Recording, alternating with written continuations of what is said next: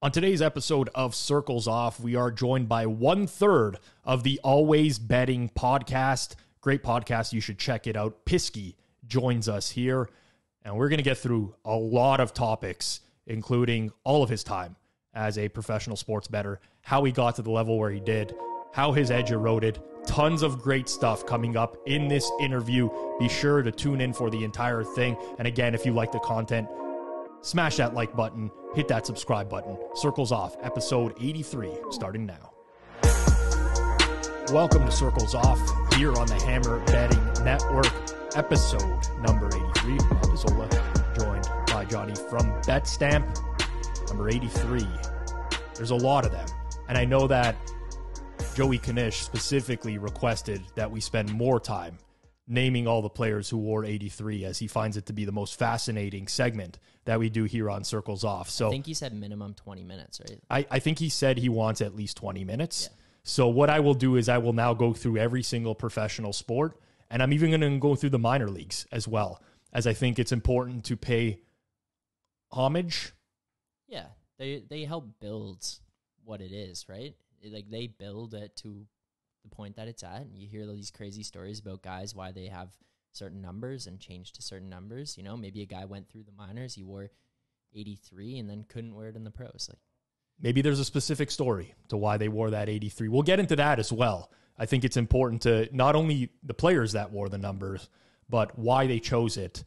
In fact, I think we might do an entire episode at some point in the future just about why players chose their numbers. That's what episode number 100 is. Yeah, it will be riveting content for sure. But number 83, obviously Wes Welker comes to mind. Vincent Jackson, may he rest in peace. V-Jax was part of my fantasy squads for years. Heath Miller, my buddy's a Steelers fan. I'll never forget Heath Miller. Lee Evans, who I have a bone to pick with Lee Evans, because in 2012, he dropped the ball in the conference championship game, Ravens and Patriots, in the end zone. Patriots go on to the Super Bowl. God, would have enjoyed anyone but the Patriots. A couple NHLers, Ales Hemsky, and current NHLer, Jay Beagle, who's been on the block for a long time, Arizona Coyote right now. But Hemsky, you got to explain what happened with Hemsky, why that's the... Ales Hemsky, that was... You're talking about the empty net goal. Oh yeah. We got to get the clip in the YouTube comments, or not in the description below. Yeah. One of the most infamous or just famous plays, I guess, in the history of the NHL was a missed empty netter, where a player tried to walk it into the net. It was on Dallas. Mm-hmm.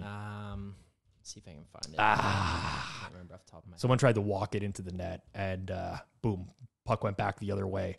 We'll get that below. But in all seriousness, we're not going to spend the entire episode on this. This has been enough. I'm already sick of the I do got to say, though, I did just get probably the best follow on Twitter of my time on Twitter so far. And that is? The Real Deal. Oh, the Real Deal. Rob Pizzola Sr. About 10 minutes ago. Oh, that's amazing. Yeah. That's a highlight of your life. Yeah. Yes, Rob Pizzola Sr. is on Twitter. Patrick Stefan, yes, missed the empty netter. We have a very special guest on this week's episode of Circles Off. And as always, Circles Off is presented by Pinnacle Sportsbook. Pinnacle is the sharpest sportsbook in the world and is now available in Ontario. Find out what professional bettors have known for decades. Pinnacle is where the best bettors play. You must be 19 plus in Ontario in order to play. Please play responsibly. Not available in the United States. We now welcome in our guest for this week on Circles Off. He is a part of the Always Betting podcast, which you can find on Apple Podcasts or Spotify. You can check out his website, banfieldgroup.com. You can also follow him on social media at Banfield Group on TikTok, Instagram, and on Twitter. We are now joined by Pisky of the Banfield Group. Pisky, how's it going? How's it going, boys? Thanks for having me. Yeah, no problem at all. We've wanted to have you on for a while, and I follow, honestly, I think 7 people on TikTok. Banfield Group is one of them. I find some of the videos hysterical. I was watching a few this morning and was having a good laugh. But for people out there who haven't followed you, don't know much about you, let's get a personal background on who you are and how you got involved in the betting space. Okay, sweet. Well, I'll tell my personal story first, and then I'll tell you guys how Banfield Group got started. So I got into the betting space in 2003. I was growing up, young punk in my hometown just outside Montreal, and the Full Dog's my partner, we were looking for summer jobs, and one of our buddies put us onto this place on the native reserve next to where we grew up and said, I don't know, there's some sort of new sports place that has opened up and they're looking for clerks to answer phones. So we're like, all right, we're into sports. So yeah, let's check it out. So we ended up going to check it out, and wasn't it an offshore sports book, BetUS? And we ended up applying there and getting the job, and then immediately falling in love with the industry because, again, we were big sports guys, and just, how the money was involved and, taking people's bets over the phone. It was like a super, super cool gig. And then I think I worked there for 3 years, and it kind of felt like a dead end job. I felt like it wasn't progressing the way I wanted to. And again, it's an offshore sports book, so it wasn't like the prim and proper of organizations. Like, there was a lot of roughness to it. So I decided to move on. I decided to go back to school. I moved on to Belleville, Ontario. I went to Loyalist College for a 2-year kind of sports management program. The Full Dog, he stayed with BetUS, and BetUS ended up moving back down to Costa Rica. So they moved from Costa Rica to the native reserve, Ganawage, just outside Montreal, and then ended up moving back to Costa Rica. So that's how he ended up Costa Rica. And he's still there to this very day. So I went on to Belleville 2 years. And at the end of my stint at Loyalist, upon graduation, my goal was to work for a hockey team. Mm-hmm. I knew I loved numbers, and I knew I loved sports. So I literally applied to every hockey team on the planet. I'm talking, obviously, NHL, AHL, Canadian Hockey League. I went as far as the Swedish Elite. I even applied to the KHL because, again, I was young and full of piss and vinegar and ready to go wherever the wind would take me. I wanted to do this. And I got a ton of failure, right? I got rejected everywhere I basically applied. I'll give a shout out to the coach in Gatineau at the time, was Benoit Gru. I don't know if you guys know. He worked with Team Canada a little bit. I think he coached the World Juniors. And I remember him reaching out and saying, Alex, that's my real name. Alex, you're doing the right thing. The hockey industry is the toughest industry to get into, but once you're in for life. Mm-hmm. So that gave me encouragement, and I continued applying. And then I got a maybe from the San Antonio Rampage down in the AHL. They were the affiliate of the Phoenix Coyotes at the time. And so that encouraged me. I was back and forth with their head coach. I forget his name, but very nice gentleman who's from Orangeville, Ontario. And at the same time, I was doing things on the side where I was applying to different things. And that's where the job with the Ontario Lottery Corporation popped up. It was a sports betting analyst job. And I remember reading through the job description and saying, you know what, fuck, I've done this before. This is BetUS all over again, right? So I applied there and ended up getting called to Toronto for an interview. And I remember that interview, I hit it out of the park. I'm not trying to toot my own horn here, but the reason why I hit it out of the park was because sports, like legit sports betting experience at that time, this is 2008, was unheard of, right? And I worked for a legitimate sports book, so I knew how odds moved and lines, different types of wagers and stuff like that. So the people interviewing me, shout out to the Godfather, he's one of the guys on our podcast, he was blown away. And a couple of weeks later, they offered me the job. But I wasn't satisfied. I said, no, my goal is to work in hockey. So I reached back out to the coach at the San Antonio Rampage, and I said, listen, I got offered this job at the Ontario Lottery Corporation, but I am willing to give that up. And I'm even willing to come down to San Antonio and work voluntarily just to prove myself. So he responded and said, you know what, Alex, I've been trying to get a thumbs up from management up in Phoenix, but I'm sure you're well aware of the financial situation here. I can't give you a yes or no. So my advice to you would be, take the Lottery Corporation job, and, hockey's not going anywhere. So stay in touch, and you never know, down the road at some point. So obviously I had to make that move, and I ended up taking the job at the Lottery Corporation and working there for 13 years to the day. I started working September 1st, 2008, and I left September 1st, 2021. So during that, I'll go into my Banfield story now, the Banfield Group, how it all started out. So the Full Dog and I, when we were working at sports books, for anyone out there that has worked at a sports book before, you know that there's a lot of downtime, especially in the dog days of summer. There's a ton of time that we were always looking to start a side hustle. And we tried many different things. They failed miserably. And then one day, again, this is later on when I'm at the Lottery Corp, I remember discovering this website called Betfair. Mm-hmm. And what I would do is basically play the odds. I was staring at the Don Best screen all day long at the Lottery Corporation. So I would basically take a look and create arbitrage opportunities for myself where I would guarantee myself $1, one single Canadian dollar on NBA games. It's like 20 cents US. Basically, yeah. It was, but you know what? The way I looked at it, I said, Christ, if I can do this and make an extra $20 a week, that pays my Tim Hortons coffees for the week. And hey, why not? Right? I'm not doing anything else. Might as well, because at the Lottery Corporation, I had a very lenient schedule where we did 4 days off, 4 days on. We worked 12-hour shifts. So 4 days consecutively off completely. So, what am I going to do? And anyways, that's what I decided to do. So I remember calling my buddy, the Full Dog, down in Costa Rica. And I said, dude, I'm doing this new thing at Betfair or whatever. And I told him I was guaranteeing myself $1 a game. And he laughed at me. He laughed hysterically. He's like, what do you do, dude? You're wasting your time. And I said, no, I love it. It's free money, right? Well, doesn't he call me a couple of weeks later? And he's like, there's a local guy down here. He has a website. Here's the login. And he's shading some of his games. So maybe you can do some of your arbitrage stuff with him. And I was able to, right? There was money line opportunities in baseball. He was using, I think, 10-cent lines at the time. And I would match with Pinnacle and basically, just middle myself all day long, right?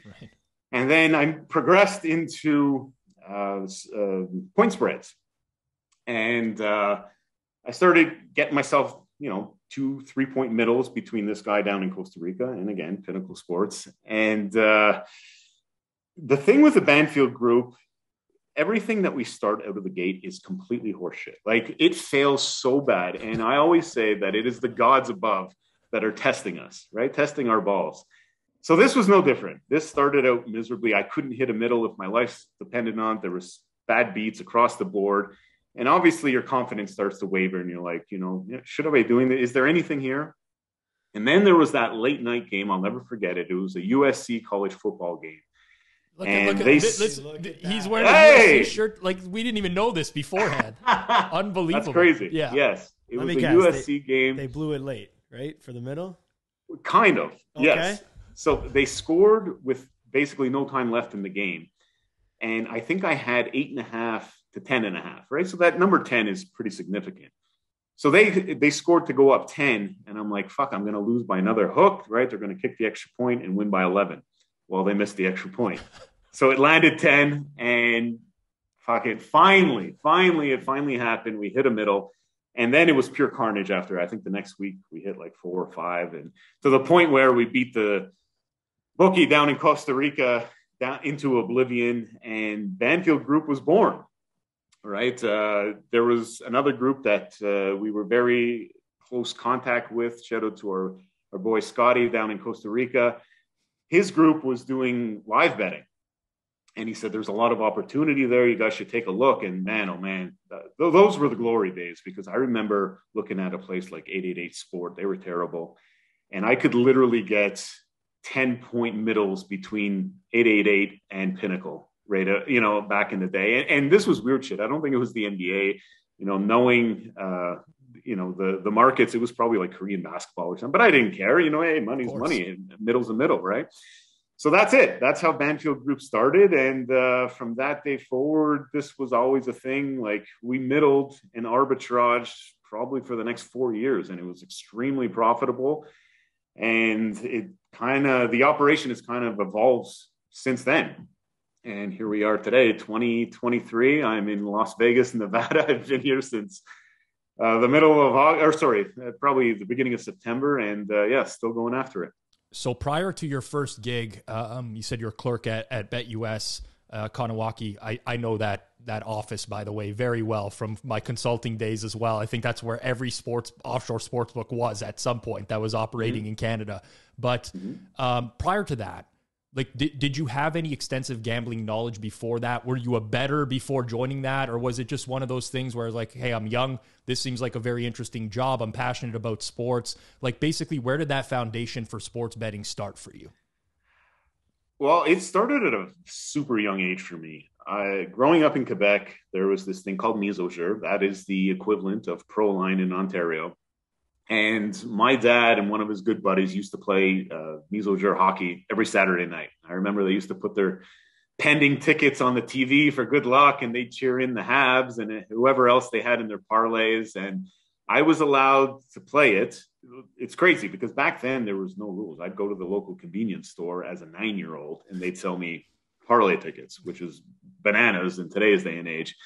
But I remember my dad would let me play $1. I guess this is the magical number, the $1 thing. He would let me play $1 parlays. And so I would join them on Saturday nights to watch the hockey games and bet my parlays. And I remember there was this moment, I put this out on TikTok on Mother's Day because I'll never forget this. My mom still laughs about it today. But basically what I would do, and I guess this is getting into the industry at a very young age and looking for edges, but the Montreal Gazette had basically their columnists that would put out their Sunday picks for NFL football on a weekly basis. I think it came out maybe every Thursday or something like that. And if they had a consensus pick across the board, I would take that and put it into my mise au jeu parlay. And then I remember seeing an ad for, I don't know who that was, some tout out in Vegas. And it said, call now for your free guaranteed winning pick. So here I am, literally 9 years old. I called the toll-free number and immediately they asked for a credit card number, right? But I'm a little kid. I'm like, okay, well, that's not going to work. So I hung up. Well, they must have been ahead of the times because they had caller display. So they called back my house. And my mom picked up and they're saying, like, this is so-and-so from Las Vegas Consultants. You called us for our free pick of the day. And she's like, no. She goes, like, my husband watches sports and my kid loves sports, but I don't think anyone called you. And they're like, well, ma'am, someone called. We have your number on file. She goes, well, it can't be my son. Like, he's literally 9 years old. And she said, they say, well, man, this is a service for 21 and older. And she's like, well, I don't know what to tell you, but no one's buying anything here. So she confronted me about it. Said, did you call someone for like some sports betting picks or something? I'm like, yeah, but listen, they asked for a credit card and I hung up immediately. So there's no charge. And she just kind of rolled her eyes, didn't really understand it. And that was that. So that's how I thought I could, build my parlays, is take the consensus picks and the free one from Vegas. But obviously that's no strategy for anyone. And so that's kind of where it all started. And then, when this place moved to Ganawagi, it was a dream job essentially. And I remember getting involved, and it was funny because the first test to get in the door at BetUS was they handed you 4 sheets of paper and it had all the cities of all the 4 major sports and you had to fill out the monikers. And I did them all, and I actually got one wrong. I couldn't think of one. The Houston Texans. I'll never forget that. I don't know why, just completely slipped my mind, but it was pretty interesting that was your first quiz at a new job, because when you think jobs, you think hard labor, and this was like, wow, sports betting. For sure. It's funny. I mean, you're only 9 years old, so I'm not going to hold you to that. But I think a lot of bettors now that are successful, everyone kind of has, I don't want to say everyone, to each their own, but a lot of people have like that story from their youth where they're like, I can't believe how much of an idiot I was to like have called a Vegas hotline. For me, I used to have AOL dial-up internet like we all did, like in our youth. I had 10 hours a month, which I could spend on the internet. That was the packages at that time. You didn't have unlimited internet access. I probably spent 8 of those 10 hours every single month on a website that was free plays or freepicks.com or something like that. And I'd go through every single tout to get the free play. and I thought that these were golden. Like, and I used to go bet these myself, and then you very quickly realize after, a couple months that no, these aren't gold. But that was how I spent my youth, thinking that there was people on the internet just giving away, the goods for free. For sure. We all fell for it. Of course. So let's get into the good stuff now. So obviously, that's how you came up.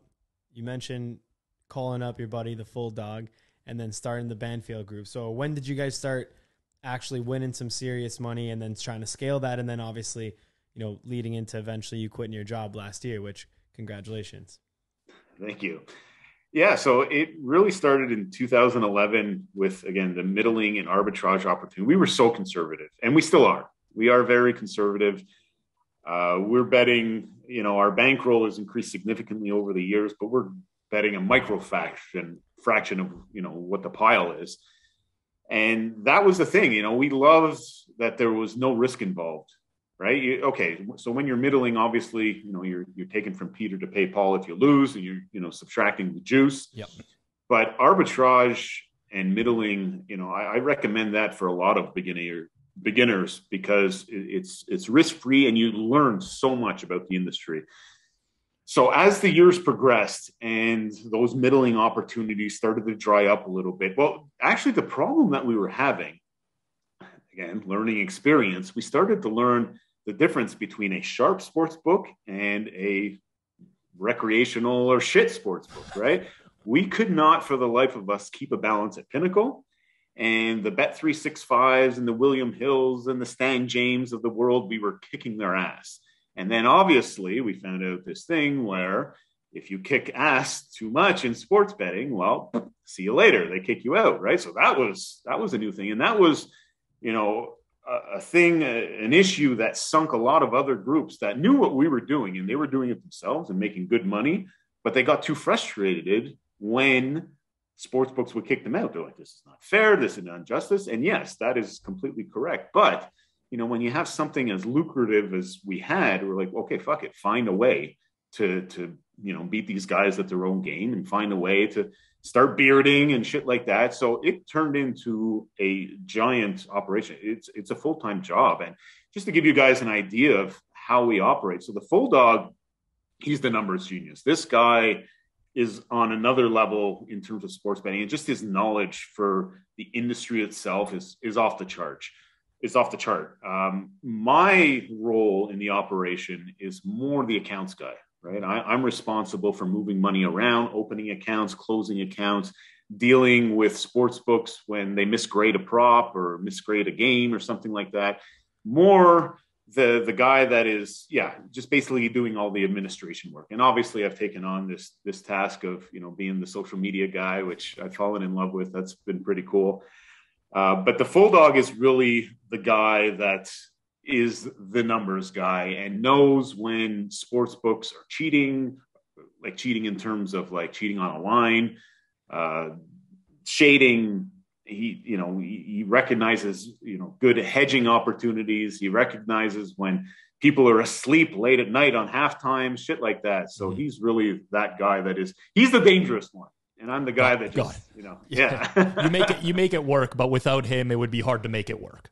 Oh, absolutely. Without him, I don't think there's much there, to be perfectly honest. But it has become a two-man operation because it's a grind and a half being on his side, dealing with all the numbers and everything. And, there's not really much time in the day to be doing all the admin shit too and chasing the sports books when they're goofing around or kicking us out or whatever. So I will say, for those people who are listening, Pisky selling himself short a lot right now, because the reality is there are people that can win, but winning at scale is also incredibly difficult. And it sounds like without you, Pisky, it would be much harder to win at scale. So that is an art in and of itself. And maybe you're not the numbers guy that can make it happen, but I think that there's something there that people oftentimes they will sell themselves short on, because that is an art in and of itself, being able to keep sportsbook accounts open for a long time, get as much money down as you can. These are all integral parts of being a functioning group. I want to pick up on just something that you said there, which was interesting to me. I guess it's more of a personal question, but you talked about how you guys are ultra conservative as a group relative to others maybe. I'm just curious why you think that is personally, because you have now a longer track record of success. Your proof of concept is now like a reality where you guys are consistently winning money. Has there ever been discussions about potentially scaling up the bet amounts, betting more of the bankroll? Why do you think that you guys continue to remain conservative in nature? I think because we've had some scares along the way, right? I like to remind everyone that our journey is titled Always Betting, not always winning. So there are moments where, the Full Dog and I have looked each other in the face and say, like, do we have a problem here? Are we idiots? Are we, is this a gambling problem more than having an edge? Mm-hmm. Right? So there's always that factor, because I think if you're a sports bettor out there and you're making the assumption that you're just going to win forever on the systems that you currently have in place, you're mistaking yourself. Because I'll give you guys an example. This is actually our second stint in Las Vegas. The Full Dog came down here in 2018. We had some really good live edges that were making us really good returns. So we decided to test our luck, come down here to Las Vegas and take a shot at all the sports books here. And the NBA made a little change in their rules. Maybe you guys are aware of it, maybe you're not. It was the offensive shot clock. Right. So basically, when you get an offensive rebound, you don't get a full 24, you only get 14 seconds, I think it is now.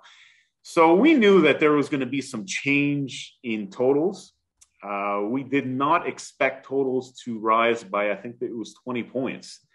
And it put us in a very dangerous situation where, by the end of the year, I think our models and our strategies were able to catch up. But Christ, out of the gate, man, it was really tough. Like, the Full Dog's out here alone in Vegas. We're not winning. You could just imagine the anxiety and just the craziness involved in all that. And, I'm doing my best to pop in as much as I could to help support and, increase the morale. But it was really difficult. So, again, another thing I like to remind everyone is that this game is not easy, right? Sure, we do it for a living. Sure, we've been very successful at it, but, we're not stupid enough to go all in on sports betting. We do a lot of other things. I like to remind everyone that as well, is that, we're into different things, whether it be cryptocurrency or stocks or precious metal. We're betting on other things, not just sports. So I think it's that really keeps us conservative, and you always have to progress, right? You always have to be updating your models, and, we have to get better at, building databases. Like the way we went, I know we'll get into it with the Lottery Corporation and what we did with them. Our data was rock solid for that. So we had so much confidence in it. Whereas this other stuff, it's a little more difficult, right? There's a lot more variables to take into consideration. So I think the reason why we're so conservative is that we're not quite as confident in it as we were something like the Lottery Corporation.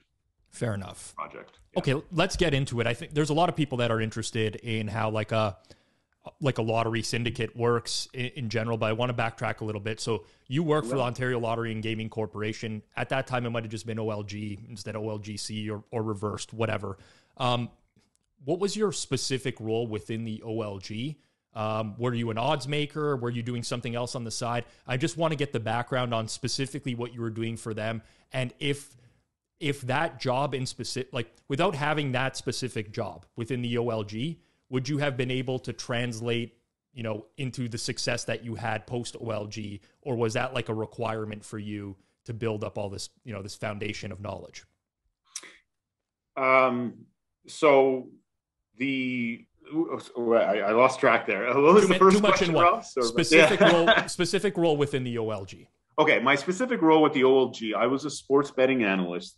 And yeah, I was required, or my role was to make the odds.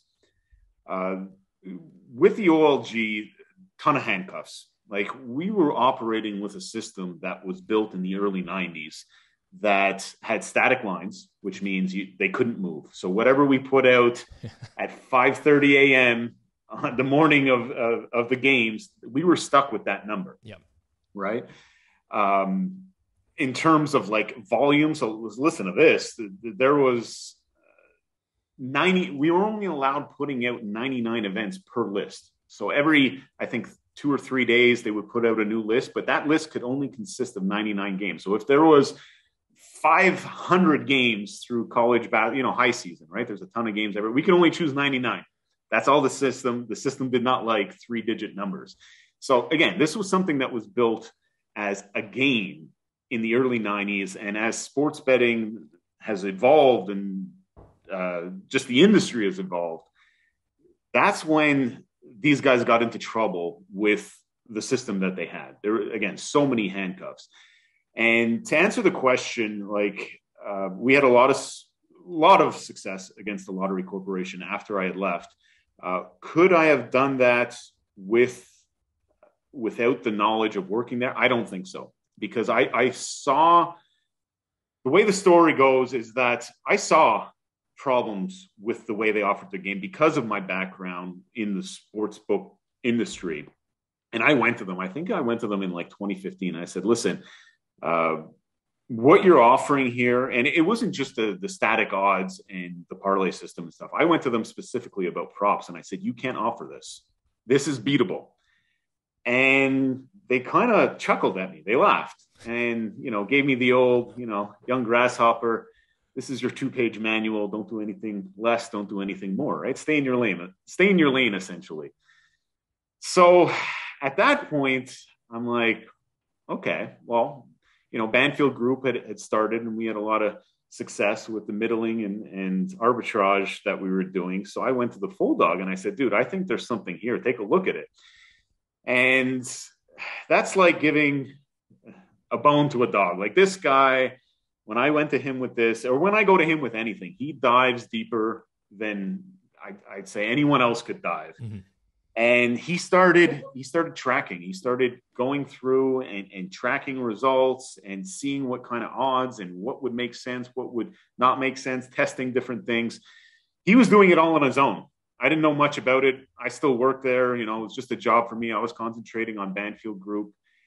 And the reason why I left the corporation was because the Full Dog came to Toronto, and I'll never forget this day. He came to me with a big stack of papers, and he said, dude, it's time to leave. And I'm like, leave what? Like, what are you talking about? It's time to leave the Lottery Corporation. I'm like, why would I do that? And he handed me this evidence, if you will. And I remember looking through it and going, holy fuck. He's like, yeah, it's go time. So I obviously, didn't in the moment say, okay, I'm done with this. I gave it some thought. I looked over the documents again more and more, and I said, okay, this is it. And I got lucky because the Lottery Corporation was going through kind of a downsizing period, right? It was out of the pandemic. This is my assumption. This is not fact. I assume they just, lost a ton of revenue because all the casinos were closed. Sports were stopped for a good while. People weren't getting out of their house, buying their lottery tickets as much. So they had this thing called the volunteer exit program. So, obviously the data from the Full Dog combined with this volunteer exit program, I'm like, Christ, I have a parachute to get out of this thing. They're essentially going to pay me to leave, and yeah, let's go after them. And we did, and we caused a really significant amount of damage.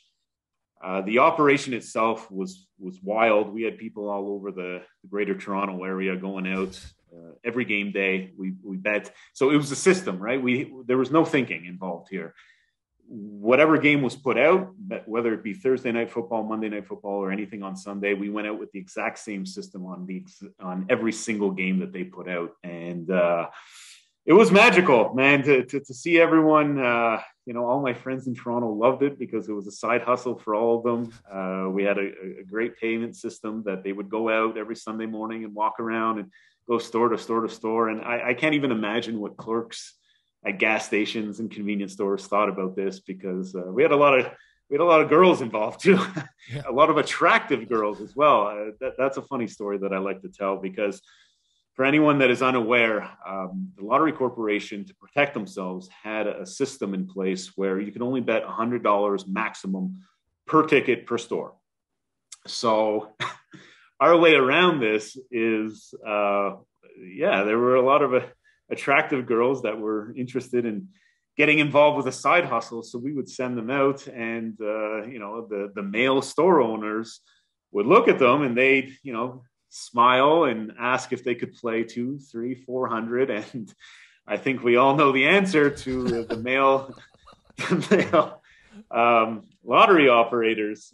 They would let them get away with quite a bit. And we went out and did what we had to do. And like I said, I tell everyone this is going to be a documentary, a movie someday, because just the way everything was orchestrated and the way it worked was pretty magical. So what would you say, again, feel free not to give out the numbers if you don't want to, but like maybe even just an ROI or something, like how profitable was this system, so to speak?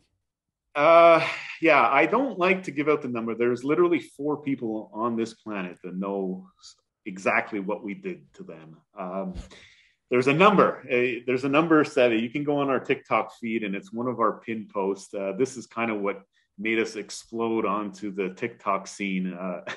I kept all our receipts. That's very important because, if anyone wants to know where the money comes from, sports betting has a black eye.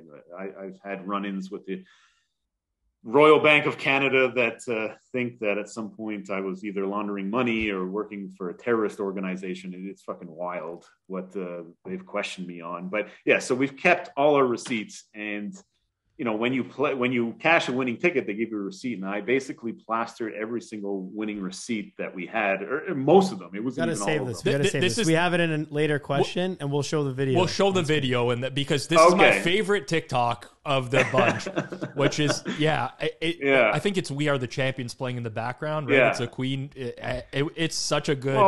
We'll tease it. Don't worry, everyone. You'll get to watch this video if you're on the YouTube for sure. Well, listen, like just because, and I know it's being like, a lot of people like, oh, you're such a show off. That's not the point of the video right here. I'm not looking to toot our own horns. What I'm looking to do is stick it to the guys that told me in 2015 and basically told me throughout my career at the OLG that, you don't know anything. We know what we're doing here, and it's sticking it to the man is one of the greatest feelings of all time. No different than, if you get traded in professional sports and you go back into the team that traded you and you put up 3 touchdowns in a game, right? Exactly. Like, the old revenge angle, old revenge angle in sports. There's no better feeling, let me tell you. So, that TikTok, I remember putting it together. I put a little bit on the ground and stuff like that. Sent a picture to the full dog down in Costa Rica, and he's like, dude, if you're going to do it, fucking do it, okay? So I spent like 3 days putting this shit all over my condo in downtown Toronto just to film this 30-second TikTok video. And that was kind of the story behind it. I forget where I was going with that, though. So anyways, great times. It was profitable. The question it was like more of an ROI, because some people earn, let's say 1%, and that's an amazing earn if you're getting down tons of volume, right? And other people are like, okay, I can't get down that much, but I'm earning 10-15%, amazing earn as well. So there's different ways to win. Was this more of like a super high ROI kind of edge? This was extraordinarily high, to the point where we told the ROI to our mutual buddy Plus EV at Bet Bash here in Vegas. We went out for dinner with him, and the full dog mentioned what the ROI was over a 5-year span, and he said, no, that's impossible. So again, I'm not the numbers guy. I'm not going to sit here and argue it and make a case for it. The only number that we've put out there, and again, you can see it in that video that we just teased, is the number 7.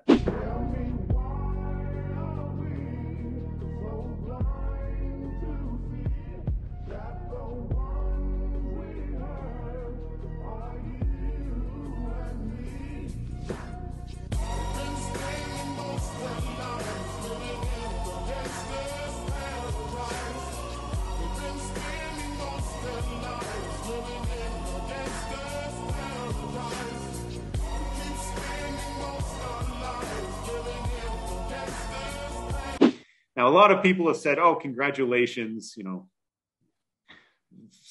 7,000, 700,000, 7 million, whatever. I'm just leaving it at 7. That is the number. $7 billion. 7 billion, 7 trillion. It's somewhere in that neighborhood.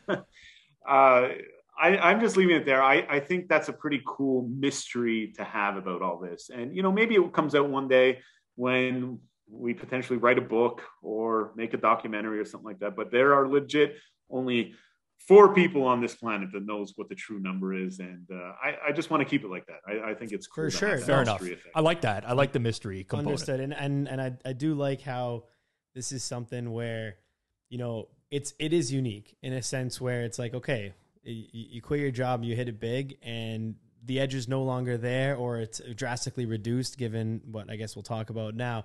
But it's cool how it's kind of like an opportunity for someone who quit a job at the place and then only had a small amount of time, right? Because you mentioned quitting in, what was it, September 2021, and OLG kind of went offline. Was it on April 4th? Or was it a little bit after that? No, February 1st. So that was another factor. We knew, because I worked there, I knew that it was the last year. Right. So I said, it's kind of now or never, and let's press this as hard as we can. And we did it. I did it. If you had quit a year prior, would that have been a better financial move? 2 years prior, 5 years prior? Probably. I mean, again, like the Full Dog was doing things on his own on the side, right? So he had little crews. His mom was living in Cornwall, and he made mention. He never wanted to tell me too much because I was working on the inside, right? So I couldn't play the product. Conflict of interest, that was a big no-no at the OLG. So I knew he was doing something, and it was more or less testing, right? So he was doing it at a smaller scale. And then when he approached me, he's like, I really want to go after this and pedal to the metal, but we need you involved, right? To facilitate everything. And I said, okay, you know what I mean? The numbers were the numbers. And I said, okay, this is a chance that we're going to take. And, the golden parachute was there to embrace my fall in case we fell directly flat on our face. But yeah, so could we have made more starting earlier? Potentially. I don't know, though. It was, again, something that was kind of in the moment, and just took the leap of faith when I did. Now, correct me if I'm wrong. I played pro line my whole life growing up as well, and I noticed a lot of the same probably things that you guys did in betting, and I never took advantage of it to the scale that you did. But there was obviously the stale lines was a huge one for a long time. There was actually, you could play certain parlays that paid better. So like you would always play like a 7-gamer. I can't remember the exact numbers, but like I think it was never play a 2-gamer, 5-gamer, or whatever. But was this all parlay betting for you at this time? Yeah, we only did props. You had to parlay, right? So my question is this.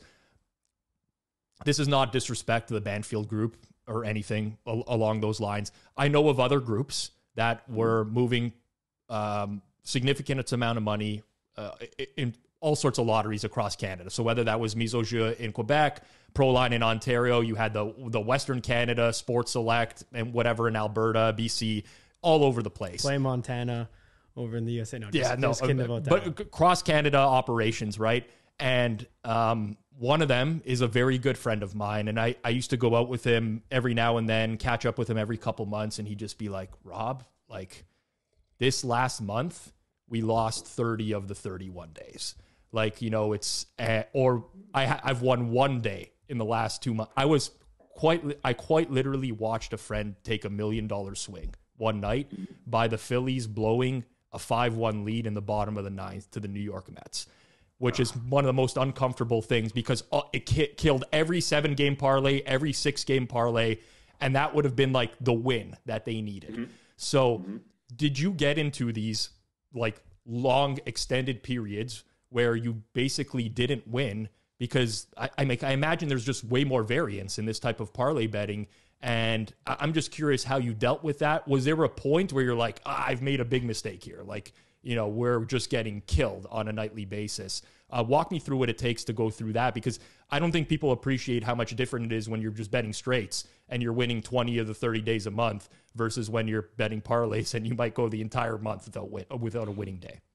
Absolutely. This feat is not for the faint of heart.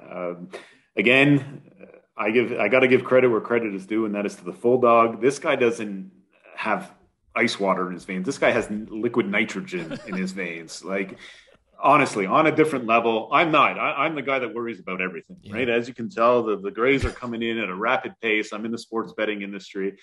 I'm always panicking. But yes, the variance betting parlays, the way we did, was extremely high. Like, some of the bad beats still haunt me to this day. We were underwater for 10 straight weeks last year out of the gate.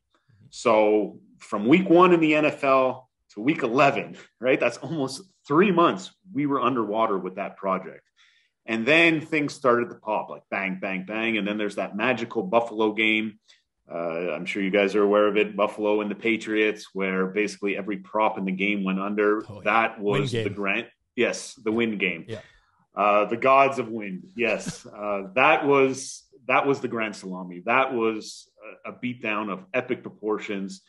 Basically made us safe for the rest of the year, regardless of what would have happened. But there were a lot of other really profitable games as well. But yes, this was something that you had to have a lot of faith in your data, a lot of faith in your numbers. And it wasn't so much, there was no mental going into this, right? This was not something where we were handicapping games or something. There was a flaw in their game, right? They were doing something that no other sports book on the planet would allow you to do. And we took advantage of that. So I think that's how we were able to power our way through. We had all kinds of prior data from years past saying, okay, these streaks are normal, right? We looked at this thing and said, okay, we're going out pretty heavily here. Like, are we prepared to deal with what could be very painful moments and really disgusting periods of time where, yeah, you're going to look in the mirror, you're going to jump on a FaceTime call and look at each other dead in the eyes and saying, are we doing the right thing here? Are we like fucking idiots? Is this the way we go down after everything that we built? So yes, there were definitely moments of that, but we powered through, we trusted the data, and we trusted that the flaw was big enough for us to profit on in the long run. So one more question in the evolution of the OLG stuff. When I was younger, I used to, do probably the same thing that everyone else did, right? Pinnacle on one screen, Proline on the other.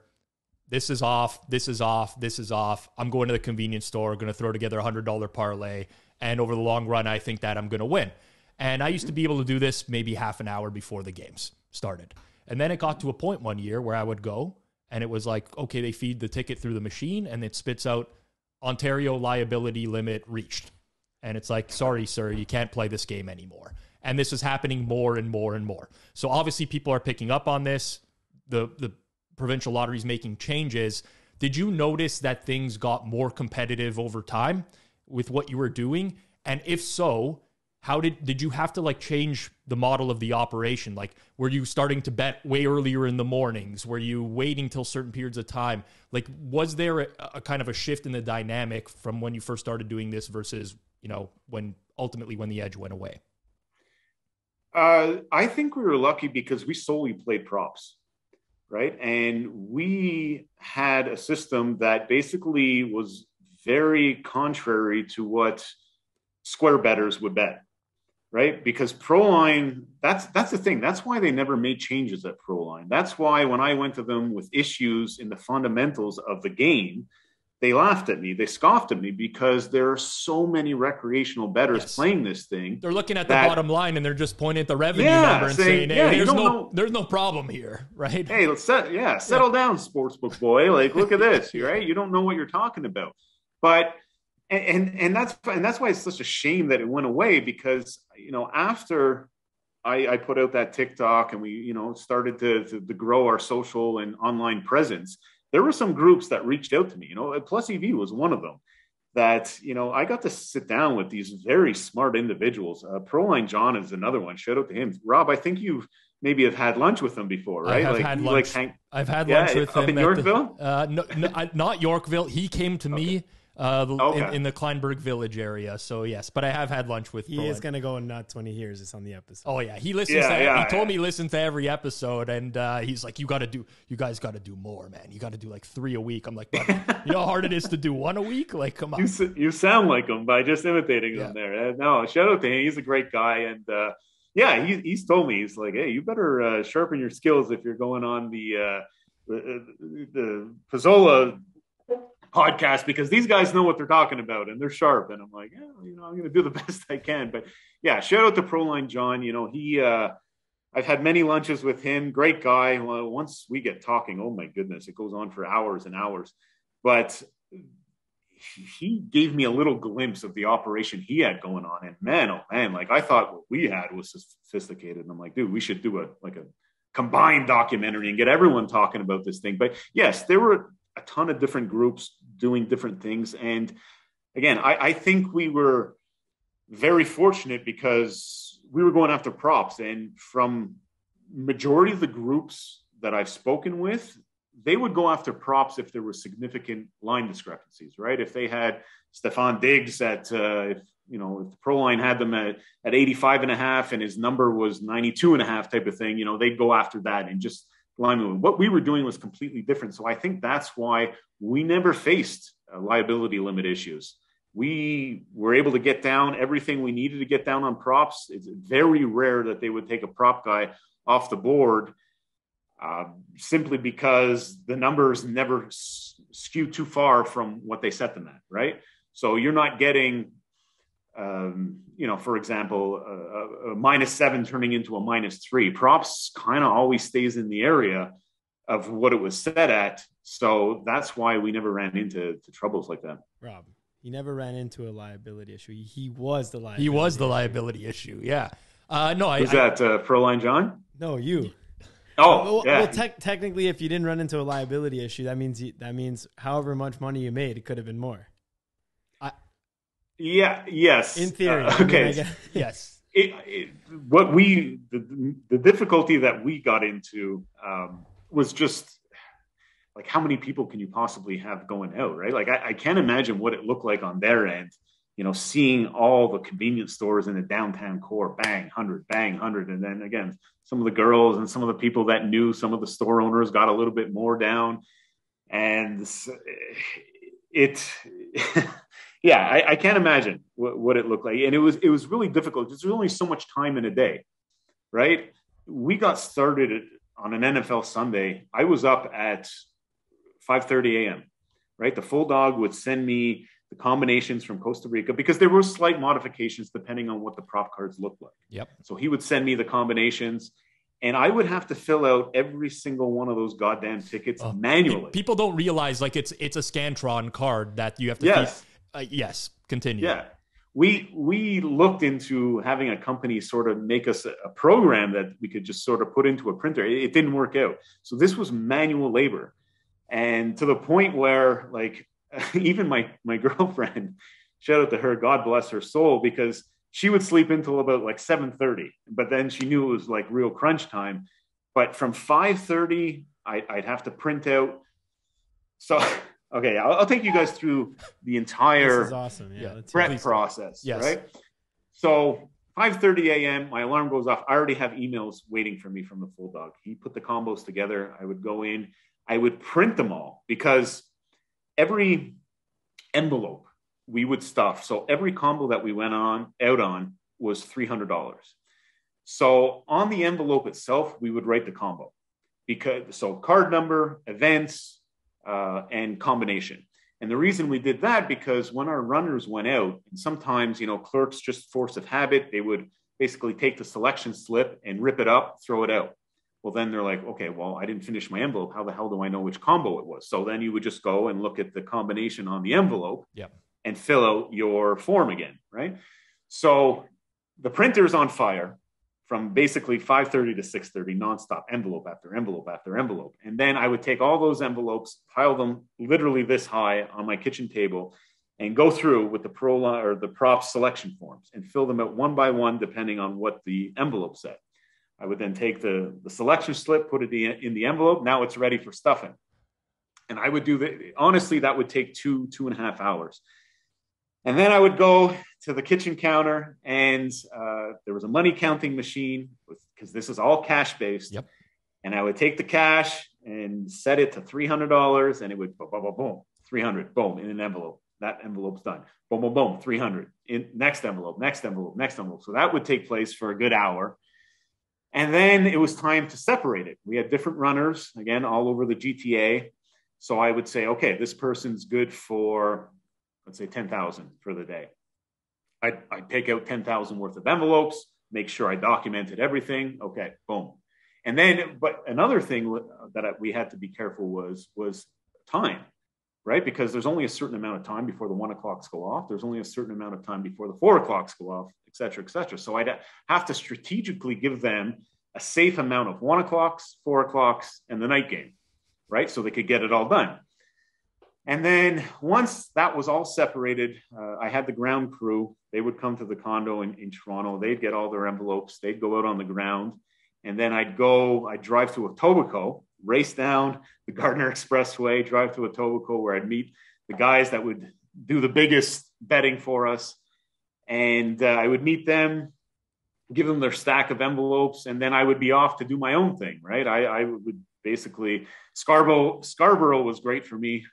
There were some malls there that I could basically just pinball. So you just basically run around the mall. There was like 8 different kiosks, and I'd go around, do my 8, go for a coffee, do the 8 again, go for lunch, do the 8 again.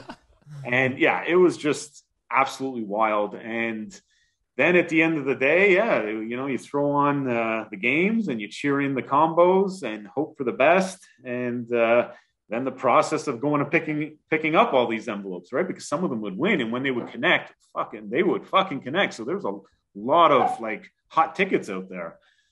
So I'd have to go collect those, and then you have the challenge of cashing everything. Exactly what I was going to get at, because you have the $1,000 limit before you have to show up in person to cash it. Exactly. So all our tickets were strategically set so that they wouldn't pay over $1,000.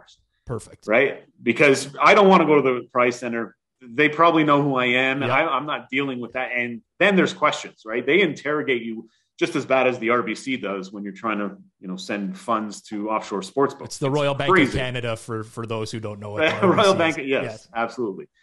So I had to, strategically make everything pay under $1,000. That's why we were betting in 300. So it was basically like all our combos were either betting 50s or 25s. Yep. So when one of our runners would go to a lottery operator, it would be, run this ticket 4 times or run this ticket twice. Yep. Boom, boom, boom, to keep everything under 1,000. So the cashing thing was insane. So this was like a hardcore full-time job. I would dedicate specific days just to go cash because, like, first of all, who the fuck has cash on hand these days, right? Everything's digital. Yeah. But, store clerks or store owners would get a cut, right? I think they got 2% on cashing. So once you go in there a few times with a stack and they're like, what the hell is this guy doing, first of all? But they're like, okay, well, this is free money for me. And we're going through a tough time, pandemic, right? Like they wanted as much action as I could give them. So you start to become friends with these people and they're like, okay, I'm good for 10,000. Okay, I'm good for 20,000, 30,000, you know what I mean? And then you start building your way up. So that helped me out a lot, but I would literally have to go everywhere. I'm talking like Etobicoke, as far out as Brampton, all across downtown Toronto, inside the Path, Eastern Toronto, everywhere. I had people that would help me out. Scarborough was huge for us, and and then those were cashing days, and then you get all the cash back. Now you got to separate the cash, right? Because they're paying you in whatever they have. I would request hundreds, but that wasn't always conducive. So now you're separating all the cash. You're getting ready for the next week, because you're sending a ton out there on a weekly basis, and the process goes over and over and over again. Yeah. So wild. What Pisky is describing is an incredibly wide radius. From downtown Toronto to Brampton is like about a 45-minute drive. Depends on where you are in Brampton. It could be longer than that. Well, on a Sunday, a little less. Little less, but the underground path, for people who don't know, it's literally an underground path in Toronto that looks like kind of like a shopping mall underneath the city that connects subway stations that have like all these different booths and stuff like that. That's quite a widespread operation for people who can't really appreciate the perspective of how far that reached. This is like a super impressive, whatever you want to call it here, operation, syndicate, something like that. But it's super impressive given how, like, people don't realize, if you've never actually played a pro line, if you don't know how it works, like you're not you're not going up to a sportsbook ticket writer, just so you guys know. You're going up to literally the guy who works at the convenience store behind the counter, right? So they're used to, the majority, 99% of people are going in paying for gas at a gas station and or buying a chocolate bar or whatever, or buying a lottery ticket like a Lotto 649 or something like that. Pro line's a small percentage. So when you go there with a card, it's like what Pisky's saying. If you don't have that card specifically, you don't know how to write it up. Like, these guys will make mistakes sometimes, stuff like that. They're not always the most careful, nor do the majority of them even know like what the sport is, any of the players, anything like that, as opposed to like a ticket writer in Vegas or at a sports book in the USA where you go and you're like, hey, give me the Maple Leafs minus 150. They'll give you the ticket. These guys are like, you're giving them a Scantron paper as if you wrote out a test in high school, and they're feeding it through a machine and giving you the ticket. And then you're like probably telling them, okay, play this three times, this three times, this three times. So like, I could only imagine the amount of errors. I was also going to ask Pisky, like, how many lost tickets in there?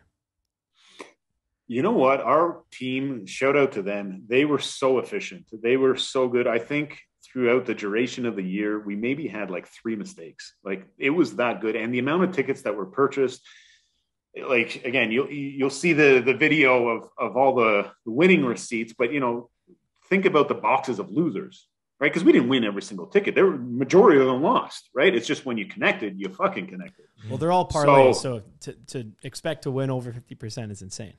Yeah. No. There was a ton of losses. Like, I remember we would take all our losing tickets, and because you never know, right? Sometimes maybe the clerk throws away the ticket, and then our runner fills out the selection slip wrong. So we basically took every single losing ticket and gave it to some family members and said, okay, your job is to just check these, check in the envelope, make sure there's no cash left, go through every single ticket, scan them to make sure there's no winners. And sometimes there were, right? Because, hey, like it's 5:30 in the morning on a Sunday. I filled out the box 5 instead of box 4, right? It happens. It didn't happen often. So you never know when you have an envelope full of winners, and one envelope is like, I don't know, it was anywhere from like, let's say 5,000 to 9,000, right? So that's significant, obviously. So it was wild. What were other like crazy ass stories? I was always wondering about bad runners, like, because if a runner sees what you're doing, right? I'm wondering if they take their $25 tickets and then they pull $500 out of pocket and say, like, feed it through another 5 or 6 times. And like, it's a risk on the runner's end because they're part of something good, but you always have that. Maybe I'm just speaking too much from experience of someone who's like greedy in a sense that they're like, yeah, you know what? They don't need to know type of thing. So I was curious if you had any situations with a runner that just kind of like was a potential threat to blowing up the operation. I mean, our original warning to all our runners was, you know, you're getting paid a good salary. We would give them 5% of whatever they bet. So if you can get down 5K in a day, you get 5% of 5K. Wait, if you can get that as a free roll, so no losses? No losses. Just in general. Yeah. Wait, did you just pay that out regardless?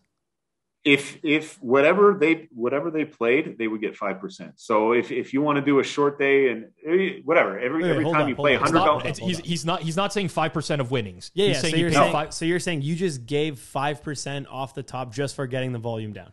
Yes. That can give you perspective on what the ROI is. On this so operation. that gives you all you need to know on if the ROI is higher. Like I said, I'm not the numbers guy. I'm not going to sit here and debate what the ROI is. Plus, EV said it was impossible. The Full Dog says I have the data, so I'm going to leave it to those. Fair two. enough. Those guys are math geniuses, not so me. Here's what I got asked then is, did you give them anything extra in addition to the 5% of volume?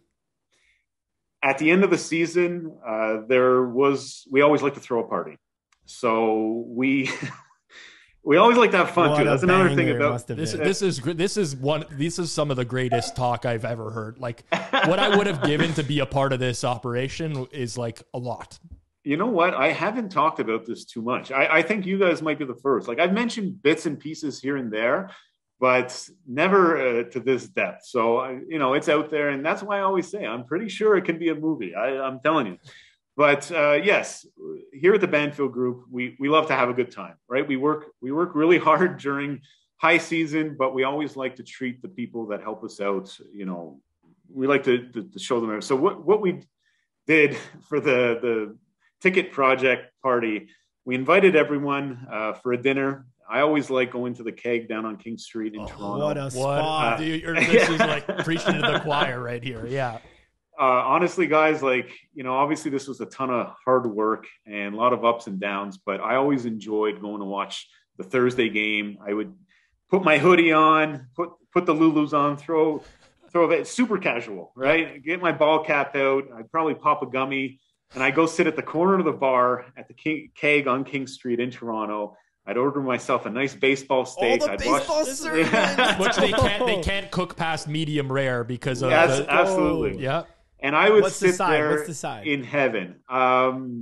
I would go low carb. I'd go Brussels sprouts off the menu. Brussels sprouts off the menu. No, it is definitely a good order. I mean, some go the twice baked. I'm a twice baked guy. Some go garlic mashed. Yeah. I've been going recently with the cauliflower mash. Underrated. You know, roast meat, it's all good, but it's an underrated dish. I love the. I'm not a chain guy, but I love the Keg. I find it very consistent, and it's just a cool, chill place to hang out. And like I said, I would probably start with. I'd go completely off the board. Sometimes I'd start with a fucking martini, and then get a glass of wine with dinner, and I would be in heaven. And I remember I would send out a group text to some of my runners and some of my close buddies and say, "Look, guys, it's Thursday. You know where I'll be if you want to join." By all means, but sometimes they would, sometimes they wouldn't. If they wouldn't, I wouldn't give a shit. I would be in my glory, just sitting there, enjoying the game and having a nice steak. But yeah, for the party, we went to the Keg. We had a blast out there, drinks, food, everything. And then our surprise to the group was I had this thing called the circus bus waiting outside for us. So we put everyone. It's basically a school bus that has been gutted out. There's benches inside, and I got them to put in a giant ball pit. So those plastic balls that you slide into at McDonald's when you were a kid, that was in the middle of our bus. So we got on there, we plugged in the phone, we had the tunes, and we just drove around. We had a bunch of seltzers going on, and for the next 2 hours, we just drove around the GTA. And our first stop, this is the best part, this still some of my top runners still give me a big hug about this every time they say it. This was the most glorious thing. Our first stop in the party bus was at the OLG headquarters, and they have a big sign out there saying the OLG Prize Center. And we all got out and we took a massive group picture, all putting up the number 7, just to let everyone know, let the Lottery Corporation, again, this isn't something about bragging. I don't think we're smarter than anyone else. There was an opportunity. We took advantage of this opportunity, but sticking it to them is, again, one of the best feelings I've ever had in my life. I'm all for a great spite story. What a story. Indeed, what a story. By the way, the Keg does not pay us for any sponsorships, but if they did, I would 100. If you go to the Keg in Toronto and then you fly to Vancouver and go to the Keg in Vancouver or in Halifax or whatever, different parts of Canada, and you order the same dish, it's going to come out the exact same way.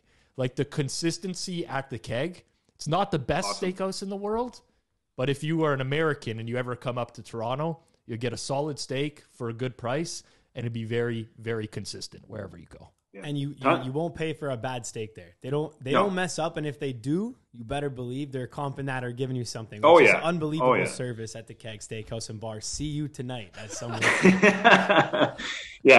Tons of value at the Keg, and it's good to get away because sports guys usually, what are you doing? You're sitting in a pub, eating pub grub, chicken wings, French fry. You can't do that. I'm fucking running around the city of Toronto. The amount of steps that I put in last year, I'm telling you, I think I crushed world records because there was so much walking around, and I'm like, no, this I deserve. I deserve this little treat every Thursday night. And the vibe there. The vibe, you know what I mean? You can go and have a great meal, and it's kind of laid back, and the people are friendly. I just love it. I have nothing but good things to say, and that's the only chain I will support, to be honest. Fair enough, and as will I. So, I guess getting into the next chapter here, then, what I did want to ask, you will see. Obviously, people are like, okay, well, this is so good. Why is Pisky on the podcast talking about this? What happened? Is he not doing it anymore? He retired, quit. What is it? So, Just want to ask, I guess, we know the answer. We mentioned it a few times, but talk us through kind of like that edge evaporating, going away, why it went away, what happened, and then, you know, what OLG has to offer now. Yeah, it's sad. And not just for myself, for the other very sharp groups that were out there doing things that were very similar to what we were doing. The Lottery Corporation changed their system, right? As of February 1st, 2022, they went to a more traditional sportsbook style system where you can now make straight bets, and this old antiquated system that they could not change their odds and they had to put everything out the night before. It went away. They basically threw it in the garbage. It was done. It was over with. So the opportunity, the error that they were committing, that we were taking advantage of, disappeared, gone forever. So I never like to get too deep into what exactly they were doing. I'm sure, you know, you guys are sharp bettors. There's a lot of sharp bettors out there that I'm sure can put two and two together of what they were doing. I don't like to go into depth too much because I'm hoping that one day that, you know, there's a sports book out there that will get greedy and make the same kind of mistake. And then, you know, we already have the data, so we will jump into action and go after them instantaneously. Right now, in the current form, there's nothing like it. But you never know, right? Things change. And that's why I never like to go too deep into it. But that's what happened. It went away, and then it was time to move on. And I remember coming out to Bet Bash here in Vegas in April. That's when the Full Dog and I were together for the first time in person. And he said, "What's next? You know, obviously we got to make a move." And in the moment, you know, it just came up. It was the first suggestion. He's like, "What do you think about Vegas?" And I'm like, "Fuck, I would do Vegas. You know, I would come out here." I said, "But you got to promise me one thing. Like, you can't." Like, we were starting with the whole social media thing, right? With TikTok and Twitter, and I love it. I'm fully invested in it. I love building the community and creating, you know, just the story of Banfield Group. But I told him, I'm like, "Dude, you know, I'm new at this stuff. I don't really know what I'm doing. A lot of times I'm just throwing mud at the wall and hoping that it sticks. So if it's just for social media, like, I can't come out to Vegas and just do content. Like, that's crazy, right?" I said, "You got to, you know, promise me, like, is there a benefit of me being out here for the betting operation?" And he said, "Absolutely," right? I mentioned it earlier on. He's like, "Fuck, I've been staring at the Don Best screen for years and looking at places like the Mirage and Westgate and, you know, even Circa, because we knew that, you know, they welcomed winners and didn't kick winners out."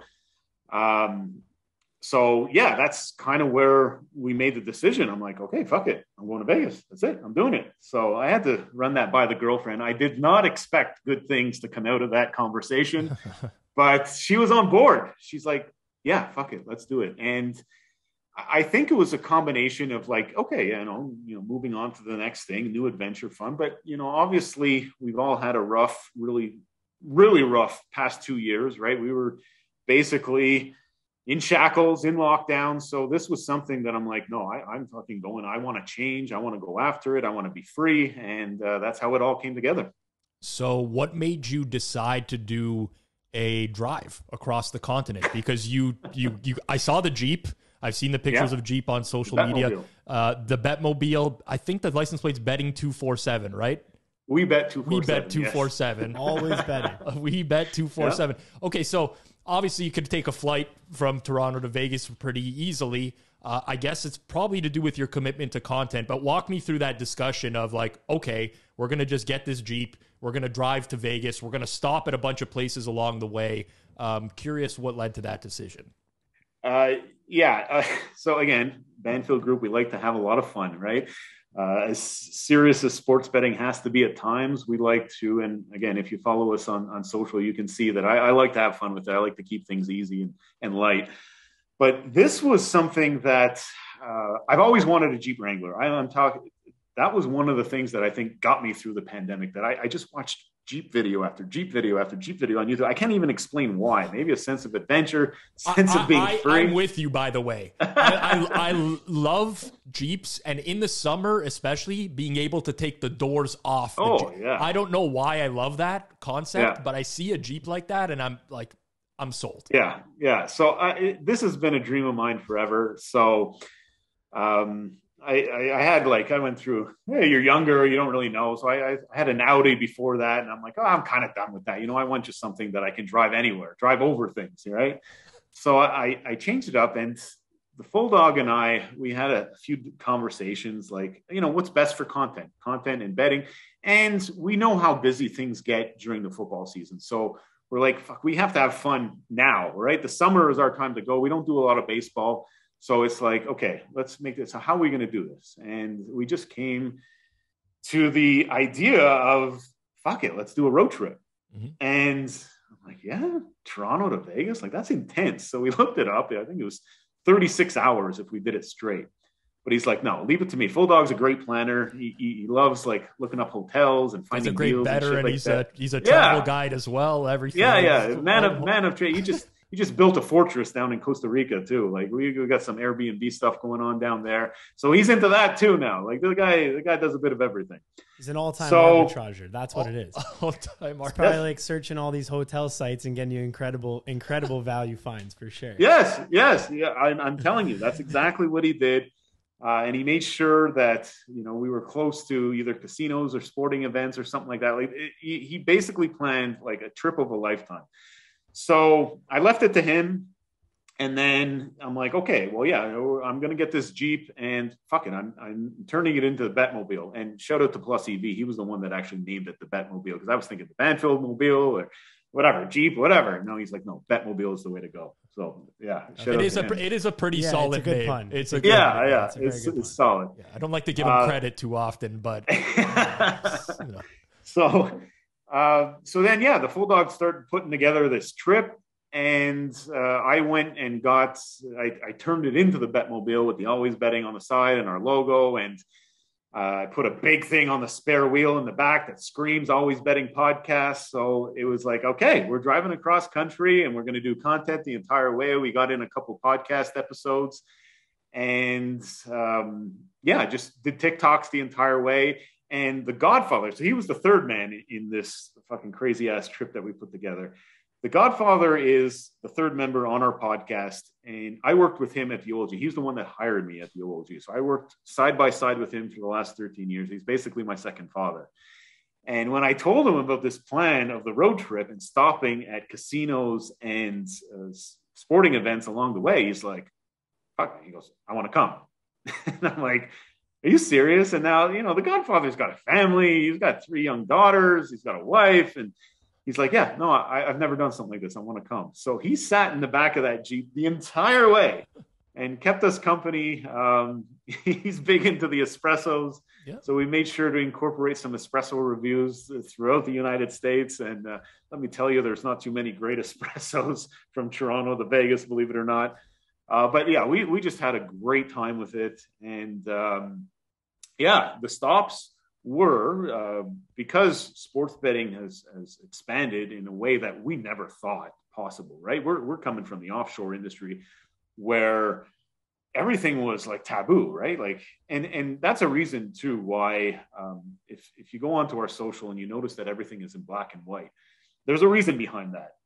We're the gray area guys. We've always been the gray area guys, right? We're always the guys involved in sports betting. So when I started creating content, I don't know, everything was black and white. It kind of fit our theme, and we're the gray area guys. So we just stuck with it. And now it's a thing. That's it. And all of the content is black and white. So that's the reason behind that. But we decided to set up stops along the way at casinos to check out their sports betting landscape in different states, and ball stadiums, right? I think we stopped at 4 different ball stadiums altogether. So yeah, it was an incredible trip. If you're ever looking for a great espresso, there's no finer one than at the betstamp headquarters. So we'll have you and the Godfather over here. Oh, we take our espresso I had one before the show in our custom betstamp espresso cups right here. Beautiful, but we should do something. We should link up in the summer if you're back in Toronto, I guess, at any point. What are the plans? Do you plan to come back, or do you just kind of in Vegas for as long as I'm here in Vegas. I'm not working, right? Well, I'm betting, right? So it's a kind of a recreational thing. This is not set up to be a business or anything like that. I'm basically here as a snowbird on an extended stay. Yeah. But yeah, we crossed the border on August 15th. So my time, if you include, so the rules are kind of murky, right? As a Canadian, you're allowed to spend 6 months in the US. Yep. Yeah. But is that 6 months consecutively? Like, I know we were here in Bet Bash. I was here for a week in April, and everything online is kind of like murky. So I ended up calling the Border Patrol, and they basically said, when you cross at Christmas, have a discussion with the Border Patrol agent and see what he says, right? Because I would have been fine. Like, the plan here was to leave at the end of January. But seeing as though I spent this entire football season here in Vegas, I'm like, okay, it'd be really cool to spend the Super Bowl here, right? So that's another 2 weeks away after the end of January. But it works perfect, because if you said August 15th, that takes you to February 15th. Super Bowl's February 12th. But is it by calendar year? Like, what is it? Like, that's what he's saying. I see. Well, that's the thing. The week at Bet Bash is what was complicating things, because there was an extra 7 days there. So does that count towards the total? Anyways, I still don't have the exact answer, but I did just go home for Christmas, and I spoke with the Border Patrol agent as I crossed, and I'm like, listen, I've been in Vegas a while. I'm, just there, basically vacationing. I'm doing some betting. Can I stay for Super Bowl? It's an extra 2 weeks. I'm sure you can see that I've been here a while.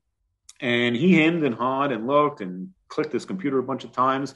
And he said, yeah, no problem. He gave me an extension, actually a 6-month extension, and said, yeah, enjoy the big game. And, just make sure that when it's said and done, that you head back north and you get back on your side of the border. And I said, okay, no problem. So are you still an Ontario tax resident or no? We could talk this. Yes. Yeah. I am. And so that's another thing that's come up, is this tax thing. So I want to start this by saying I am not a tax expert. I don't know what the hell I'm talking about. I'm just going to tell you what I was told. So we have a gaming lawyer in Toronto that I sat down with prior to coming out here to Vegas, and I explained what we were doing and what we were trying to do. And I'm like, taxes. And he said, Pisky, just pump the brakes a second. He goes, first of all, I know a lot about the gambling industry, and I know you guys are sharp, and I know you're expecting to win long term, but make the money first. Make the money first, and then when you come back to Canada, then we can figure out, what needs to be taxed, what doesn't need to be taxed, because there's a complication there, right? Gambling earnings are not taxable in Canada, so there's complications there, and I'm just taking his advice, where we're going to see the season through. And we're going to see where we end up. We did a lot of contests out here, Circa Survivor, Circa Millions, Westgate, everything, William Hill. So it doesn't look like we're going to cash in any of those. So that kind of comes off the top too. So anyways, yeah, big complication. I'm not sure about the tax thing, but we'll figure that out when I get back to Canada. So yes, to answer the question, I am going back to Canada in February. My brother's out west in Calgary, and my plan is to drive north there, spend some time. He's got 2 young little boys, and spend some time as Uncle Pisky, and then eventually make my way back to Toronto. My girlfriend, wants to be back around her family, and Toronto makes the most sense for us right now. So we're going to head back there and then see what the next chapter is. That drive from Calgary to Toronto is going to be a bad one.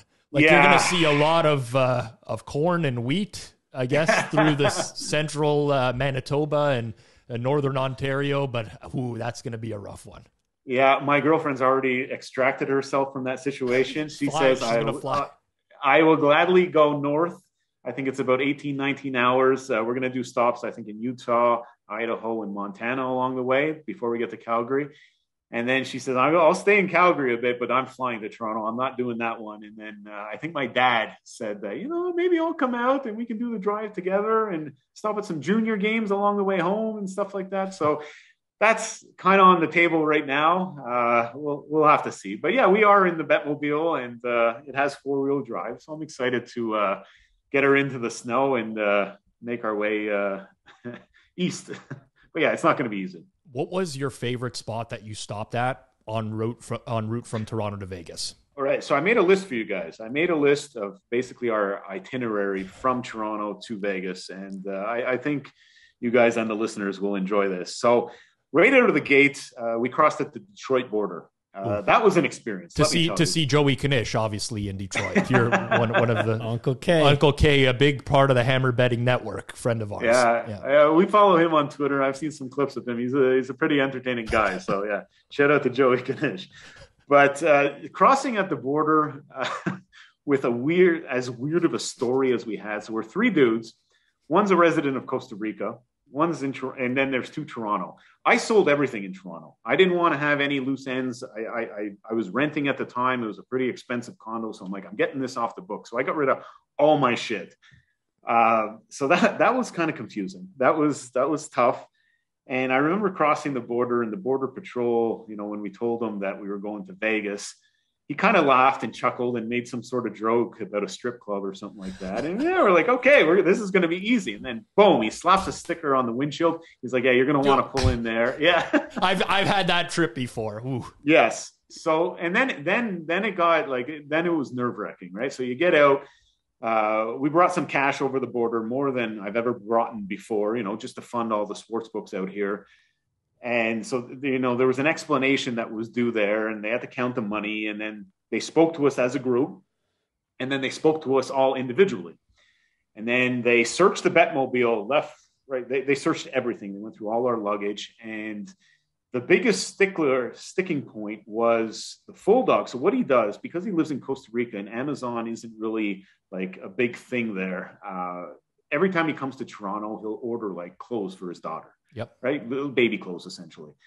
So he had ordered a bunch of shit from Amazon. We had it in the Betmobile, and that was the Border Patrol's focus. He's like, what the hell is baby clothes doing in the car with three dudes? You guys have families here. There's shit going on. Spill your beans. And we're like, no. And we tried to tell this story of like Amazon and whatnot. And they didn't want nothing to do with it. Like they thought we were full of shit. But eventually we pleaded our case. Like, listen, we're not doing anything we're not supposed to. We're literally going to Vegas. So yeah, that was a bit of an experience. We ended up getting through. That was great. We spent the night in Detroit going to all the casinos. You got to be careful there when you're walking around at night. It's a little dodgy at times in certain areas. So that was an experience. But some of the sports books were really cool. The Barstool Sportsbook, I think it might have been in the Motown Casino, was actually pretty nice. So that was cool to see what they had going on there. And then we made our way to Indianapolis. That was our second stop. We stopped there for an Indianapolis Indians game, AAA baseball, $1 hot dog night. Probably went a little bit overboard there. That wasn't a great feeling, but cool experience. Great ballpark, really nice. Indianapolis was really clean. So we had some good times there. The next stop on the trip was, again, as much as we're always betting, we're always learning as well. East St. Louis. So East St. Louis is actually in Illinois. I did not know that. That is just over the bridge from regular St. Louis, Missouri. Mm-hmm. So we stopped in East St. Louis. They had a DraftKings casino there. DraftKings Sportsbook casino. It was actually pretty cool. We got to check that out. We went to a St. Louis Cardinals game. That was a really cool experience. East St. Louis, again, another place that you shouldn't be walking around at night. The locals there, after the Cards game, they told us, okay, which one is your subway stop? That one, okay, do not go a subway further. Do not go a subway further after that. You better stay to where you are. So again, good learning experience. So that was St. Louis. Then we made our way to Kansas. Kansas is an interesting spot. I remember going to have lunch at this place called I forget the name. The guys watching this are going to kill me. I'll come back to it. Anyways, very interesting spot, Kansas. But we went to the Heartland Motor Speedway. Okay. For race night in America. So our goal was to because we were doing content the entire way down, we wanted to get the Betmobile on the track because we heard you could do that and just fire it down the track, take some TikToks or whatever. They wouldn't let us do that. The Bluff is the place that it's called. There we go. The Bluff. It seemed to me. The Bluff, yeah. So anyways, race night in America is basically anyone can go to the track. You just got to sign up, sign a waiver, and you can take your automobile and rip it around the course. So that was pretty cool to see, right? There wasn't a whole ton of people there, but again, just completely different environment than what we're used to. And then we made our way to Blackhawk, Colorado. So have you guys ever been there, Blackhawk? I've been to Denver, but I've not been to Blackhawk. And you've been to Denver as well, I believe. Yeah, I haven't been there. Okay. Yeah. So Blackhawk, Colorado is essentially a mini Vegas. That's why we stopped there. We spent the weekend there. They have all kinds of sports books. I think there's like Colorado's big for sports betting, but these guys have brick and mortar places that you can play at the kiosks. That was super cool. Like literally Blackhawk, I think the population of Blackhawk is like 75 people. Like it's literally that small. It's a place carved out in the middle of the Rockies. So the scenery is absolutely stunning. And we got to bet at places like Barstool and FanDuel, and basically everyone was there. Monarch has an independent line code of a lot of sports books that are on the Don Best board. So that was pretty cool. That was something that we wanted to check out. That's where we actually, it was DraftKings. We actually got banned from playing the fucking kiosk. We were there for 3 days, and we had a manager came up to us and told us to stop betting at the kiosk. If you want to play any plays, you come to the counter. We don't. Yeah. So that was interesting. Like, again, we're used to this shit, right? It's a constant cat and mouse game when you know what you're doing in sports betting. But that was pretty unique, being like literally there for 3 days. So anyways, I highly recommend Blackhawk, Colorado. It's in the middle of nowhere, but it's a really nice town. Really, really, again, the scenery was incredible. A lot of good opportunity there if you're a sports bettor. Next up was Albuquerque, New Mexico. Okay. That was the Albuquerque Isotopes game. Oh, we went to a Rockies game too in Denver, so that was pretty cool. Coors Field. Coors Field, yeah. You know, and then obviously we bet the under. Like, who bets the under? The Rockies. Coors Field. Yeah, and it was looking great out of the gate, but you know how it can get in that. Sure, he probably had like an 8-run inning or something like that. That's exactly what in the 8th inning. They had an 8-run inning. So yeah, that was kind of annoying. But then Albuquerque, we went and watched the Albuquerque Isotopes play another AAA baseball game. Cool experience. And then I'm a big Breaking Bad fan, so I went to around Albuquerque to all the Breaking Bad movie locations, or I guess filming locations, and they all exist. So, you know, we got to go by Walter White's house. We went to the car wash. We went to the nail salon that Better Call Saul. Better Call Saul is another one that filmed everything in New Mexico. Los Pollos Hermanos. Yeah, did you go eat at Polo Hermanos? Yeah. So we went to all those spots. It was super cool. Got pictures with the Betmobile. Awesome experience. And then that was that. That was, I think it was in total a 10-day journey. We finally pulled into Vegas. It was a great feeling. I think I had slept in, I think it was 11 total beds in 12 days or something like that. It was wild, just absolutely wild. Pulled into Vegas. We did a Raiders Patriots preseason game, so we got to see Allegiant Stadium for the first time, which was a fantastic experience. I missed you then. I was in Vegas that same week. That weekend. Oh, really? I should have hit you up, but I didn't even know. But yeah, I was there for the Patriots Raiders. Okay. I didn't go to the game. I was planning on going to the game, and things got out of hand a little earlier. Lost too much money earlier. Things got a little bit. You know, when you're at, you know, when you can go to the pool and drink all day, then the football becomes an afterthought after a while. Absolutely. Vegas is dangerous like that. That's the one thing that I've learned out here, is that you need an extraordinary amount of discipline to, you know, stay focused and do the betting that I have to do. But man, things can get out of hand real fast. Like, you know, just the other night, I go to the Bellagio for a Monday night football game, and it's like, okay, you know what? I'm going to take it easy tonight. I'm not drinking. And then you're sitting there. I'm like, oh, fuck, I got to drink something. I get a seltzer. We'll take it easy. You know, just a seltzer. Man. You take a seltzer, boom, that goes down real nice. And then all of a sudden, I'm surrounded by a group from Boston. The Patriots were in town for the regular season. And they're, oh, come on, you got to have a drink with us. I'm like, okay, on to the Negroni. I get a Negroni in me and then finish the Negroni. And, you know, they take off. They have dinner reservations, thank God. And then sitting there, then a group from Seattle shows up. They're like, oh, you got to have a shot with us. I'm like, Christ, okay, now I have a shot. And then, you know, you got to get another drink. And the game's, you know, halfway through the game. So that's the thing. I went there with the intention of just having a quiet night to watch the game, and it turns into a fucking shit show just out of thin air like that. So that's Vegas. That is Vegas. Again, you can follow Pisky at Banfield Group, Twitter, TikTok, and Instagram. We will definitely play that TikTok clip, the one we were referring to earlier in the show, because I went through all the TikToks, and I do follow you guys, and that one cracked me up quite a bit. Edit it in post if you can, Zach, for the listeners here, or if you want to see it, just check out the YouTube. And then obviously, go ahead. I got one more thing. The challenge with sports, this is a personal story. I've had the exact same dream as you when you were younger, right? I want to work for a sports team. Like, this is, I live and breathe sports. I'm a numbers guy.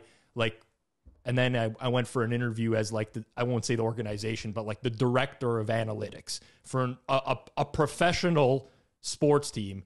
And you would imagine that would come with a certain salary.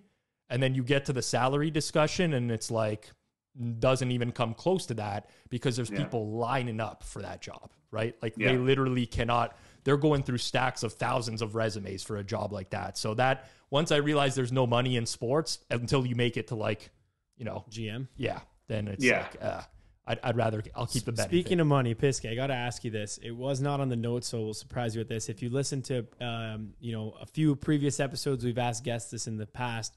The question is the $1 billion flip, otherwise known as the Billy Dollar flip. So basically, if you were presented an opportunity where you could flip a coin, regular coin, heads, tails, if you call it correct, you win $1 billion. $1 billion. All right. Okay. At what amount would you like sell that flip, to sell that opportunity to somebody else for? So obviously expected value on that, 500 million. You get $1 billion if you win it. You lose it, $0. You walk away home. What amount would you cash out at? Oh, that's a tough. That's a question for the full dog. No, he's the math guy, not me. Well, if we have him on one day, we'll ask him as well. Just like think about it from this perspective. If I came up to you and said, "I'll give you $200 million right now," and you're no longer flipping that coin, like, do you take that? Or do you flip it anyways? Like it's, but here, we've gotten very, very different answers. Just so you can gauge the question. If I had asked you right now, then let's say I just actually offer you this. All right, $100 bet, flip a coin, me versus you, $100 bet. Not a big deal, whatever. Let's go. Mm-hmm. You're probably, if I say we won't bet, but pay me, I'll pay you $47. You're not going to take that, right? Because it's $3 less than expected value. This is $100. You probably don't care about it. So you're like, okay, why would I take that bet? I'll take 51 maybe, right? But I might not take 47. So in that scenario, it's easy to see. But when you're at the $1 billion range, that's what we're trying to get here. It's a really good question to gauge kind of like risk tolerance, stuff like that. And it's cool because you've already, you've cashed out on something. So it's curious to see your opinion on that. Well, what's the cash out number? I am super conservative. So I am very risk intolerant. Mm-hmm. The risk guy, again, is my partner. So I would say, and I know the math people are going to kill me for it, but yeah, if you offered me, would you say 470 million? I'd say in a heartbeat. Because you have the risk of losing it if it goes the opposite way, right? Yeah. But what's the lowest you would take? Oh, what's the lowest I would take? Yeah. Like what's the lowest amount that you'd be like, all right, I'll still cash out for this. What's it cost to run a sports book these days? How much to buy a sports book? Well, that depends on the book. To buy one could be anywhere between $1 and I think WinBet was asking 500 million, but it doesn't look like they got it. Probably be better off starting your own at that point. Yeah, I think like the startup cost for a book is probably in like the $10 to $20 million range, I would guess. Depends how hard you got to go on marketing. True, it depends on what your marketing budget is. Yeah. Okay. Christ. I mean, the lowest I would go.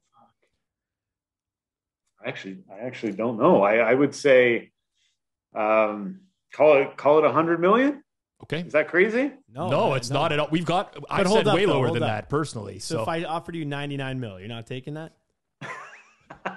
This is where it gets tricky, right? It's a great question. Yeah. Oh man.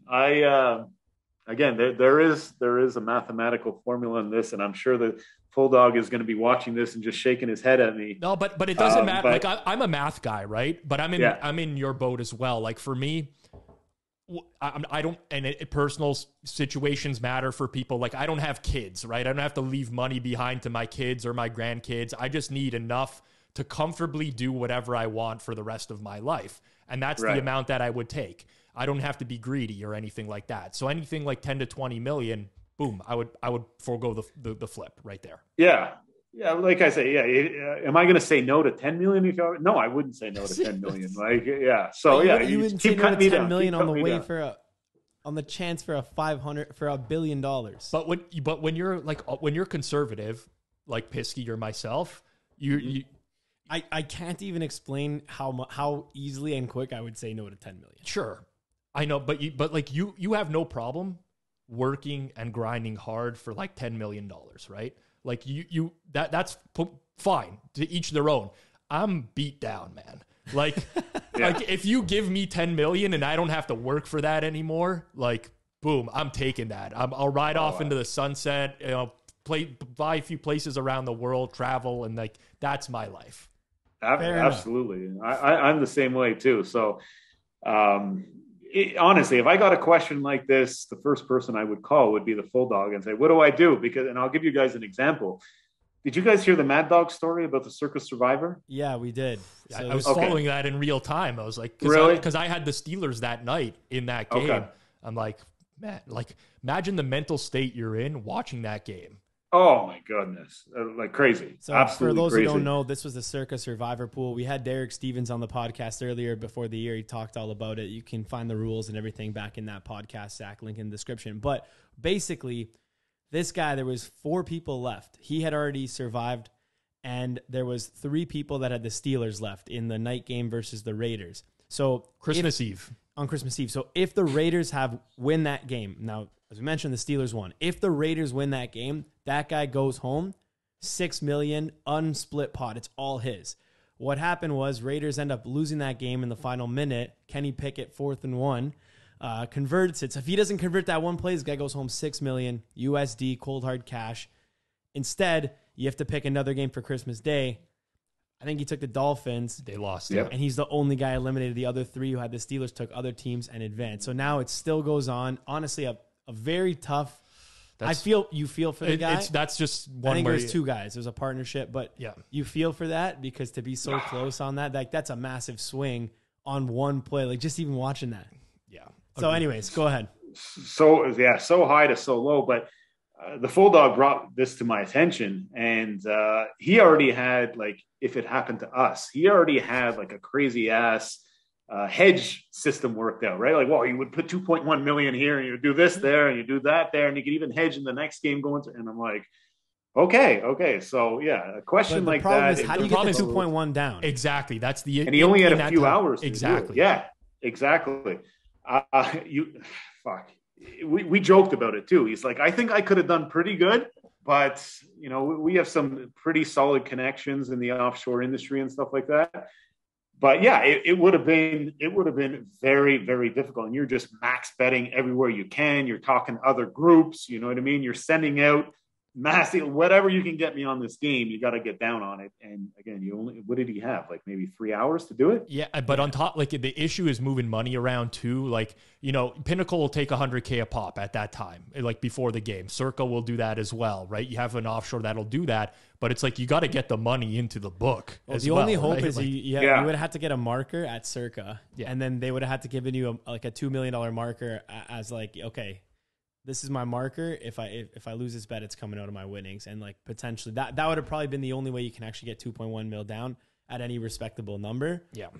Without leveraging, because you have so many complications. If you're betting on credit, and even if you're tapping in, it's like, well, do you have 2.1 mil liquid to pay that out if it loses? Because Circa's not going to pay out for like a couple weeks on that probably, right? Yeah. And then it's like, how do you get that money to those guys? They're not going to, maybe they don't want to settle in US dollar. Like, so it actually is very hard to do. Oh yeah. But what would have been crazy. I think you just go into the mode of that point of just like, I'm going to get as much as you can possible down as a hedge. Like realistically, I'm going to, I'll call up every contact I have, get me whatever you can. Will be crazy as well. The Steelers were favored in the game, right? So you would have to bet the Steelers. Yeah. But if you, in some capacity, bet the Steelers money line, then are you now, let's say you got 2.1 Steelers money line. You're now rooting for the Steelers to win because you get that 2.1 guaranteed, and then you're still in the expected value. Exactly. Right? So you're kind of like almost, it's crazy. It is. Yeah, that's exactly how you're laid it out. Rooting for the Steelers to tie. Oh, the game to tie, because the tie in Circa eliminates everyone. So you push your 2.1 mil, take the 6. Wow, love doing this, man. So there you go. You just did the math really quick, but yeah, that's exactly what was thrown at me. And then I'm like, okay, yeah, that would be cool. Hey, listen, any way you cut it, it would be a pretty cool problem to have. Yeah. And it would make for one hell of a story. That's for sure. Like I had to bet $2.1 million in 3 hours, and this is how I did it. Yep. We always talk around the office here of like, we should develop a tool that obviously we have our incredible bet tracking software through Betstamp, but it was kind of like, it should tell you what result you're cheering for on this play as a result of all your bets. Because especially when everyone has like fantasy teams, different prop bets, different stuff. And then sometimes you might have like, maybe you have the over and the under at different numbers and stuff like that. And maybe you're rooting for a middle. So we always laugh here. Like it should tell you like, all right, here's what you're rooting for here. Field goal, or you're like, you need a touchdown, missed extra point. Then you need this guy to not get yards and then them to convert this and go for 2 and win it. And then that's how you win all your bets. Like I would love it if it had that for you. I can't tell you guys how many times the Full Dog and I went back and forth during last year's project about exact same scenarios, because they were kind of two different entities, right? We needed something with the ticket project, but the Full Dog bets like an animal on the other side as well, right? He's going after live betting. He's going after halftimes, props, all that shit. So we treated them as two separate. So yeah, sometimes, you're cheering for one thing on the ticket side, but you also need something else on the traditional betting side. And yeah, there's all kinds of different scenarios. And then you can even throw in our useless fantasy league that, it causes stress for no reason. And yeah, you're like, I need a Bills touchdown here, but it can't be Diggs, Singletary, or like 3 guys. And then you're like, let's go. And then you're just staring at the screen. Yeah. The one thing I remember, I don't play season-long fantasy football anymore because I personally just think it's a waste of time. But the pride is so damn important that there would be times where I would be cheering against a significant bet for one of my players to score a touchdown, because I would rather lose like $5,000 than have my friends rub it in my face. Yeah, I recently heard Dave Portnoy complaining about the same thing, right? He's like, I got like $100,000 on this game, but meanwhile, deep down inside, fantasy's fucking me up because of my stupid $300 league. Yeah. Because you don't want to hear it from the other guys in your league, right? Same thing on our end. The fucking fantasy league that we created. Oh my goodness. And by we, I mean the Godfather and I. The Full Dog doesn't fuck with fantasy. He's like, no, he says what you say. The waste of time. So you guys are smart. We're idiots. Oh no, Johnny loves fantasy. I play fantasy. I come into the office. It was not my year this year. I'll give it straight. I knew it wasn't his year, by the way, because when I came into the office, he's very quiet for like these last 8 weeks. Normally I come in, they'd be like, oh, you see the game that this guy had? I scooped him off the waiver wire, this and that, This was very quiet this year. Jonathan Taylor did me dirty this year. I was mute as well. I actually stopped watching football at certain points because what we created is, I think it's the craziest fantasy football league on the planet. We have relegation. So if you finish in the bottom 2 of the top league, you go down to the B league. And if you finish in the bottom 2, there's no way I'm playing in the B league. But you got to work your way back up, man. No chance. You got to restore. No chance. If I got relegated to a lower tier league, I'm out. I'm out of fantasy. There's no way. That's exactly what the Godfather says. He hasn't had to deal with relegation yet, and he says that, Pisky, if I go near that, you'll never see me again. I'm not playing this stupid game. But yeah, we got a big ass trophy. It's called the Jungle Bowl. There's 3 leagues. There's 3 divisions. So if you lose in the B league, you go down to the C league, and that's beyond embarrassing. Serie C. Serie C. And then Italian soccer. Yeah, and so to go on to your point, I embarrassingly got relegated this year. I'm going down to the B league next year, and that's it. Fantasy sucks. That happens. All right, so I guess we'll close off with our final question here. We've asked it to all our guests on this podcast. Pisky, thank you for coming on. It was a great interview. One of my favorites, definitely so far. So our closing question is: if you could go back 5 years, this would be back when you were still working at the OLG here in Ontario. What would be the one piece of advice that you would give to your former self? Well, I think it would be buy Bitcoin. Oh, you guys hate that answer, don't you? So he has listened to it. Yes, we're not fans of that answer. I know. Well, I know. At this point, I think you might be underwater now. Is it from 5? So no, 5 years ago, let's go January 3. 2018. Oh, would you? 2018. Yeah, you're under, man. I don't actually. You're slightly under. Oh, are you? I didn't. This is my prediction. I think you're slightly under. 5 years ago would have been 2017, right? 2018, January 2018. I'm not sure. Jan 2018 Bitcoin price was 17,500. It appears. Oh, you're basically at par, more or less. No, Yeah. I'm just fucking around. The full dog gave me a heads up months ago, Rob, when we were talking in the summer about doing something like this. He's like, when they ask you the question, make sure you don't say something stupid like buy Bitcoin, because they're going to chew you out, and they don't like shit like that. This is a great interview. We really appreciate it. But yeah, what would the advice be? I'm curious to know. Okay, so this whole social media thing that I started was just something I've had deep down inside me that has needed to come out. I've always had a passion for like public speaking and connecting with people and stuff. And you guys know, being in the sports betting industry can be very like, I don't want to say lonely, but it's a solo mission, right? You're in front of the screen with Don Best and like, it's very quiet. And that is something that is kind of, and even working at the Lottery Corporation, we're in a very small office with a very small amount of people cordoned off because we have TVs everywhere. So they had to basically like quarantine us. So I've always had this desire to get out there and put myself out there. And this social media thing is really something that I needed. And I'm going to keep pressing in this direction. So my advice to myself would be get started 5 years ago. Because, you know, it's a grind, right? You guys are involved, you know, you understand what the social media game is, and building a following. It's a fucking grind and a half. So, and it takes time, right? And it takes time getting used to stuff, getting comfortable in front of the camera and speaking. So my advice would be, I wish I would have started about 5 years earlier, just little things, like it could be anything, right? I knew I had a passion for it, but I was, you know, still quite shy and wasn't quite ready, but I wish I was. And that's what I would have told myself 5 years ago. Fair enough. So I guess more just like, you know, get out there a little more for anyone listening. If you've had the urge to do it, you might as well do it. I think that's pretty solid advice. Yeah, you got to take your shot, because as far as we know, you know, you get one kick at this thing called life. And, you know, if there's something deep down inside that you want to do, sure, it's going to be scary. Sure, nobody likes to fail, but failing is not failing. Failing is learning. So you got to go after it. And, you know, when you do it, it really feels good, and it's an adventure, and I'm glad I'm doing it now. And we keep pressing forward. That's Pisky of the Banfield Group, at Banfield Group on Twitter, TikTok, and Instagram. He is part of the Always Betting podcast. Be sure to check that out. You can also check out the website, banfieldgroup.com. If you enjoyed this interview today, smash that like button. Consider subscribing to the Circles Off channel, as well as we do have more and more of this content planned over the coming months. Pisky, thank you very much for your time. It was good to catch up with you. This has been episode number 83 of Circles Off on the Hammer Betting Network.